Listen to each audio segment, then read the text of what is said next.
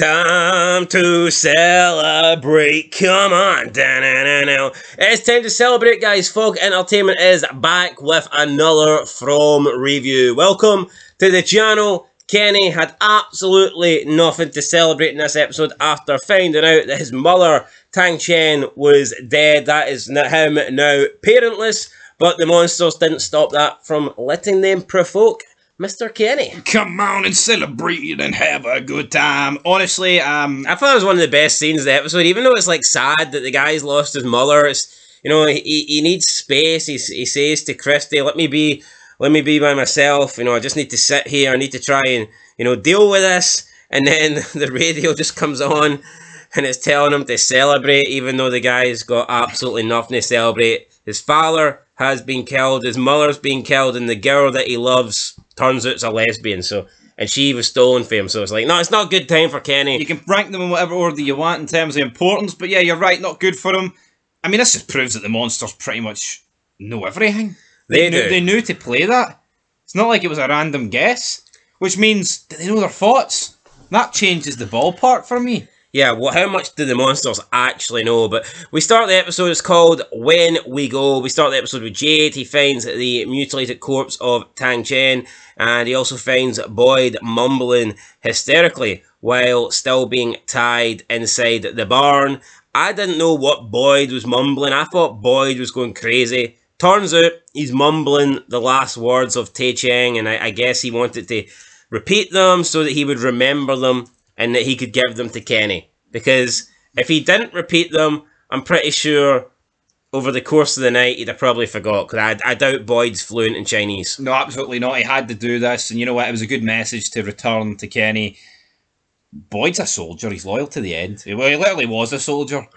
He's seen the task through. Yeah, but Boyd knows what it's all about. So Jade helps him. We then see Jade and Boyd, unfortunately, they have to give Tang Chen the wheelbarrow treatment. Her body gets wheeled, you know, across the town. Everybody looking on. Jim and Kenny find some fresh grown vegetables, so you know this will help them in the location that they were at. They were going to head back to the village anyway because Jim thought that he couldn't possibly, you know, die and leave his kids parentless, just like Kenny is. So they were going to return, but they did find some fresh vegetables, which helps.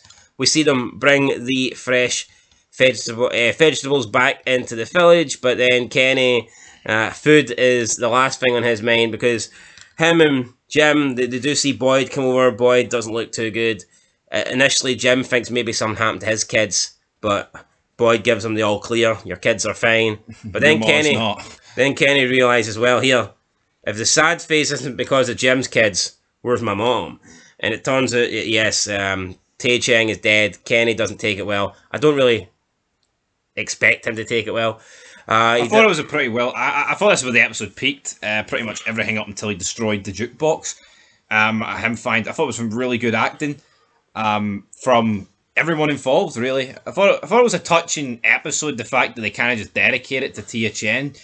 I like Kenny. I think Kenny's one of the better characters. I think in season 2 he might have got a wee bit lost in the shuffle, but I think with this, he seems hell-bent for vengeance, and you know what? That's what we need. We need someone to take the fight to these monsters. It's been Boyd on his own for too long. Yeah, that's exactly what we want to see. But Kenny's been loyal to Boyd, but it's more like he's just kind of, you know, reluctant. But now he wants to go on the attack instead of playing defense. No, absolutely, yeah. And you know what?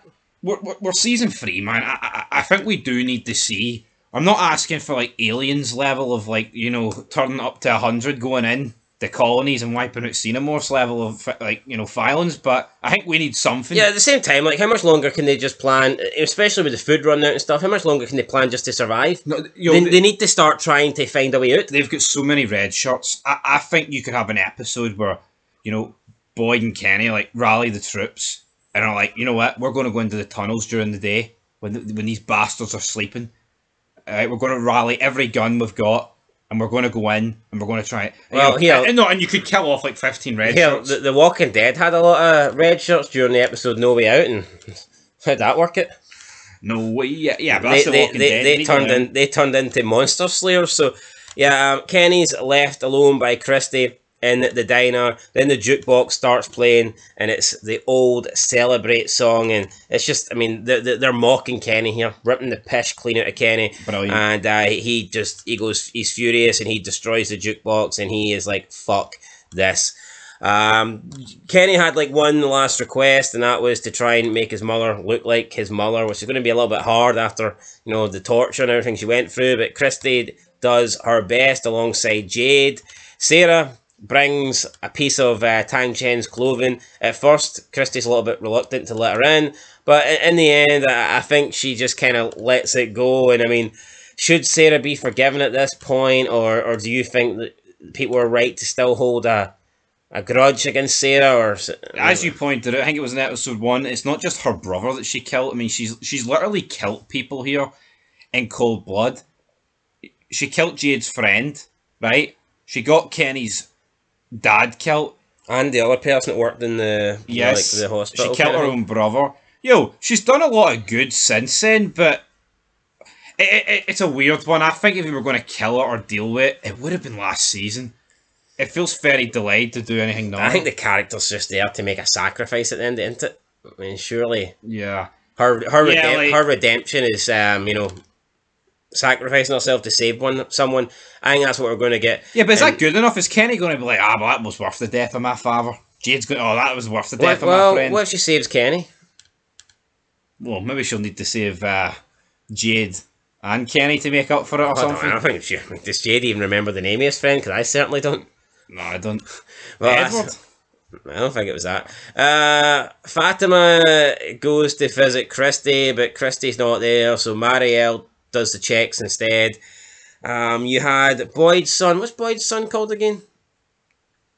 Boyd's son, Ellis. Ellis was like being a little bit of a pussy here. He was like, oh, I think we'll just wait on Christy. It's like, hold on. You've not got a great selection of doctors and nurses to choose from here. You know what? I actually think this show would be better off without Fatima and Ellis. I think maybe what they're doing with Fatima seems a wee bit intriguing with the whole eating rotten vegetables and weird stuff like that.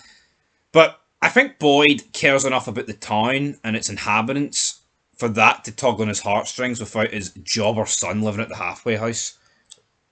Yeah, I feel like a death to Kenny would fucking hurt Boyd just as much. Yeah, like they barely interact. Like, right, we'll get to the funeral, but they interact after it, and it's kind of like, oh, how you holding up, Dad? And he's like, not good. I mean, not a lot. And that was it. They kind of speak like strangers. Marielle says, you know, due to the pregnancy, you've got heavy malnourishment and all that, and basically says, like, you need to start and try eating. Fatima returns to the colony house, and there's like rotten vegetables that they're going to throw away because the soil is contaminated. But she starts eating the rotten vegetables that were being prepared for compost. And at this point, you're thinking, I don't think the baby is okay. I think there's something wrong. Yeah, I think she's almost becoming possessed by the monster in a way. And maybe that's how you become a monster. Maybe it's by reproduction. Maybe that's how they keep coming back. Because we've seen one for the Civil War. And it's like, if they date back that long, then, I mean, how do they... I don't know if I agree with that, like... No, but so where do the monsters come from, then?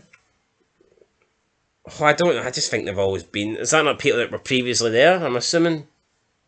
But, well, when we see the... I mean, I actually think the talk between Tabitha and Victor's father reveals a lot, because when Victor's father was talking to his wife taking acid, which was bizarre... Well, we will get there later on. Yeah, it's like... He was talking about the fact that, you know, there's people have been chosen for like centuries for this. Well, I mean, but then again, if he truly knew about that, then wouldn't he believe her at the beginning? Yeah, and we may as well talk about that now. Well, let's not. We'll cover it at the end of the episode. Pretty much that is that. I mean, you had the funeral. I mean, I don't know why Ethan. You know, I mean, Victor basically told Ethan, everyone's going to die, Ethan, you dumb bastard. Ethan cries. I hate the acting. I think that the Matthews kids really let this show down. I've never... Ethan doesn't really... But I always think Julie's been annoying in the show. I don't like... I mean, it's almost acceptable like a 7-year-old, but see Julie in the first season... Oh, I'm going to go to halfway house. Look at the issues that they've got. They're trapped. But that's where Jim's weak, right? You see, a fucking father, he's like, you're fucking staying in this house. Yeah. And if the monsters don't kill you, I will, sort of thing. Like, you lie down that level of threat. Like, do you think Boyd is going to... I mean, I know you could say, right, well, Boyd let Ellis... Ellis is a grown man. He's a grown fucking man, right? At the end of the day. And also, I think the beef between Boyd and Ellis is like, he killed their mother, who turned psycho. Wee bit more extreme than, I just want to live in the hipster house. I want to rebel. Yeah, so we have that, really. Julie thanks Sarah for helping her, and Julie's beginning to wonder, is she having the same voices in her head that Sarah was? We say goodbye to Tang Chen, and then at the end of the episode, the phone goes. Jim picks it up. He wants to know who's on the other end, and apparently it's his dead son, Thomas. So that's how the episode ended. But now we'll cover the Tabitha part with Victor's father, because that was probably, I think that is interesting, maybe the most interesting part, because you're seeing it for the first time. Yeah. I almost think, in a way, could it be better if they, like, dedicated one full episode? Yeah, because he's like, oh, let's go upstairs. Then it cut to, like, Boyd, like, I don't know, like, picking through vegetables. And then it's like, let's go down to the basement. Then it cut to Jade, like, fucking licking milk bottles or something. You know, I think maybe you could have a better structure in that sense. But he does believe it at first. And I said to you when we were watching, it's like, it's always the same old shit when it comes to supernatural stuff. Like, they never get believed first time. Like, why wouldn't Victor's... Believed. Why wouldn't... Believed. Why wouldn't believe that? Why wouldn't Victor's dad be open to this idea? He had all the stuff in the basement that pointed towards something fucking crazy. Yeah, initially when Tabitha tells the story, he calls the cops because he doesn't believe her. He's got the gun pointed at her. But the cops arrive, and, I mean, at this point, he's seen, like, missing articles, and he warms to the idea that Tabitha might be telling the truth. So he tells the cops that he made a mistake. He then reveals that he bought this gun, but he's never loaded it since the day that Victor had went away. Then he opens up to Tabitha about his wife, and then he shows her all these, like, pictures and drawings and all this weird shit that it looks like we've seen in the town. And it almost, like, connects some pieces together. No, it does connect some pieces together. You know, Tabitha's seen a lot of this. And it's what his wife drew. You know, you've got the lighthouse, you've got the diner, you've got a lot of Victor's paintings, you've got the two kids with the weird, like, you know, the blacked out eyes, you've got a lot of other things going on. So, things are getting pieced together here. I thought that it was intriguing that Victor's father said that he went to work one day and came back and they were gone. Did they vanish in the house? Did the mother take Victor and his sister out for a drive? We don't really... It seems to be when you're travelling. Yeah, every time we've seen, as far as I'm aware, everyone getting to that village has been in a car. I mean, I think the only disappointing thing about this is that, like, there was really no mention of Tabitha saying to Victor's dad, like, yeah, I'm sorry to break it to you, but your wife died a long time ago, and also your daughter. I guess she doesn't want to lay it on Vic for the guy, but... Yeah, it was kind of like she just said Victor, and he wasn't like, what about my wife? How is she, or Grace's age? Or, I mean, I know it's a lot to take in, but that would be questions I was asking. Yeah, it's like, I was him. If his family disappeared together, then why is he only asking about Victor? That's a little bit strange to me. That's why I originally thought that maybe he was in the town and he somehow managed to escape. Because maybe by that point he would already know that the rest of his family was dead. But he only seems to be asking about Victor, and if they all disappeared together, then, like, why wouldn't he be asking about his wife and his daughter? I guess it's definitely 100% that Victor told Tabitha that his mum and sister died, isn't it? We've seen those flashbacks. I believe so, yep. So there's not like she doesn't know and therefore she can't tell him this information. But all in all, I like this. I mean, how is Tabitha even going? How are they even going to attempt to get back into this world? I'm going to... That's the problem. The Victor's father does say that Tabitha's the chosen one, but... I mean... he quickly goes for you're a fucking psycho to you're the chosen one. Yeah, he mentioned previously that his wife was... He thought that his wife was the chosen one, but she was chosen to save them. But save them from what? But maybe his wife could have saved him. You know, Tabitha's been in these near-death situations in there as well. I don't think this chosen one's really the correct way to go. I think Tabitha's just the fortunate one that managed to get out. Yeah, I think anybody could have got out, really. Yeah, it's just like, you know, Boyd could have got out. She was just the one that was there at the greenhouse, or the lighthouse, so... I mean, as for this arc, I think this is obviously the best thing going in the show. Are we going to see these two go to the location where Tabitha, where the tree was blocking the path? I don't know. Yeah, maybe same road, same route. He also mentioned that the lead investigator he told this stuff to died like 25 years ago, so there's not even a... I mean, maybe... I think there could have been a good dynamic where you've actually got a bit of police presence looking into this, but I do like the fact it's under wraps. I mean, could the police officer... I mean, the police officer died. Do we know how he died? Could he also got lost in the town? Yeah, maybe he just went missing or something. Could he still be in the town? Is there any former police officers that we know of?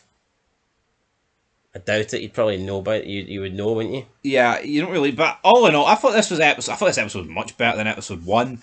I mean, as for the death, I mean, Thomas ringing Jim is his son.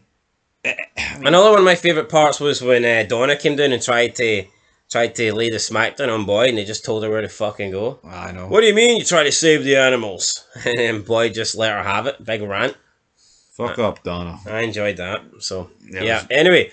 Would you fucking stop? Rating time. I enjoyed this episode. I thought it was better than the first one. I'll give it a 7 out of 10. I thought it was an improvement from what we've seen in the premiere. I'll give it a 7 out of 10 as well, right? But let's continue down this track, right? Well, I mean, again, Kenny and Boyd went to the entrance of the tunnels, and then that's when Boyd revealed to him, like, that's what your mother said. It's like, I would have liked them to go in.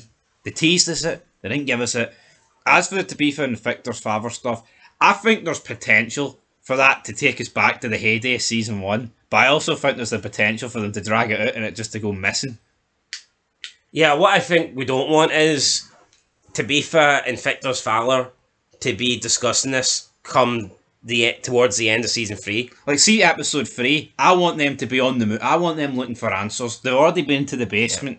Yeah. Even if it takes giving them a full episode, I think we need to see them start moving in a direction, like you said, to get answers, to get help, or to try and get back in there to do something.